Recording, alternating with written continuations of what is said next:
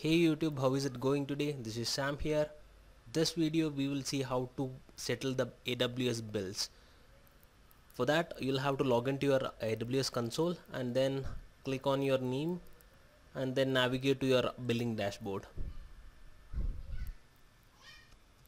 Once you are into the billing dashboard, you will be seeing these kind of custom widgets. You have this dashboard.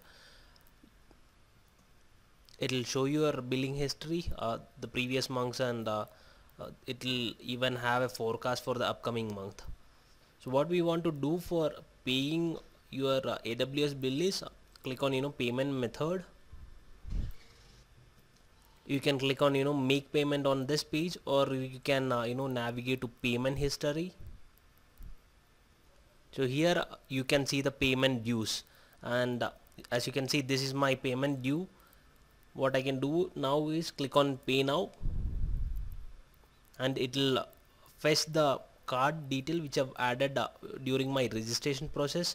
If you wish to make a payment from another card, you can always add your new card by clicking on this button. So for now, let me click on let me make the payment with the same card. I've been asked for a CVV, so let me enter that, and I'll click on make payment. That will take you to the verification page of your bank. It might ask for CVV, your 3D secure pin, or even for OTP as per your authorization setup done by the bank. So once you are done with it, you will be seeing this stating that thanks for providing payment information, and they will keep you posted on that.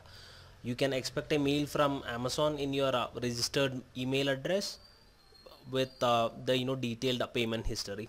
That's how you make the payments to AWS. Thanks a lot for watching the video. I'll see you in the next one.